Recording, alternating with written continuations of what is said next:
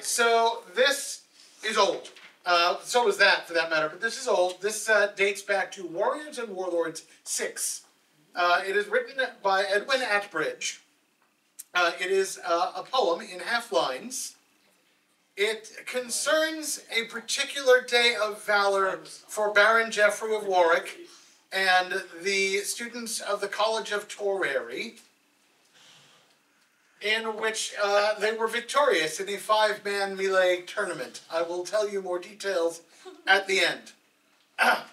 Hear the deeds of doughty warriors, the war glory of Warwick's pride, bold Folkshield, Baron Geoffrey, famed in love as fierce in swordplay. When spoke watchman of spear host marching, in mail shirts bright, masked for combat, no time wasted, Nordskogen's lord deftly drew his death dealer.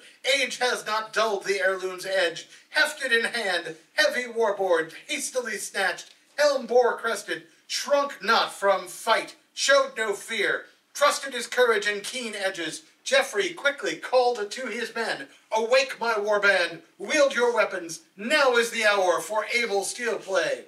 But sleepy, fain might, slumbered late, just 2 from the tower, trusted retainers, stirred from studies, strode the sword path, stood by Goldlord, gave good service, battle-mad Thorfinn, Bearsark fame, and Britain Yorworth, brave in war press. A force of 5 foes they would face, but 3 swordsmen throng must withstand. Firm they formed, flinched not at all, locked shields tightly, shoulder comrades, dared the doomed to deal bravely. Hilts gripped tightly, they held the field, denied to all any war fame. No thrust of spear threatened soul homes. Trusty ringnet turned no edges, no blow bounced from boar's helm's crest. None slid slain to slaughter a heap.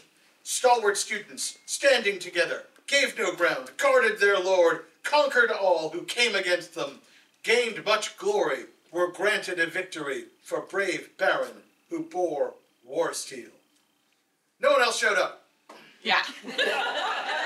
The 3-man team in the 5-man melee won by default.